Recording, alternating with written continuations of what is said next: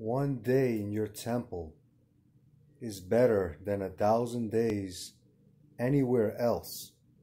Serving as a guard at the gate of my God's house is better than living in the homes of the wicked. The Lord God is our protector and glorious King. He blesses us with kindness and honor. The Lord freely gives every good thing to those who do what is right. Lord all-powerful, great blessings belong to those who trust in you.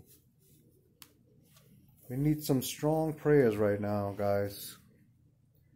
For all those who have something going on in their lives that they just don't have a hold on, family member that is sick,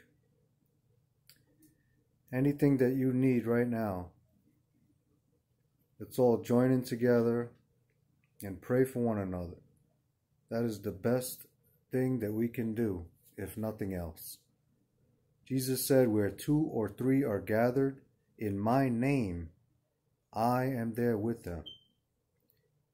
So let's be gathered together in the name of Jesus Christ and pray for one another. I'm always praying for you guys. God bless you guys.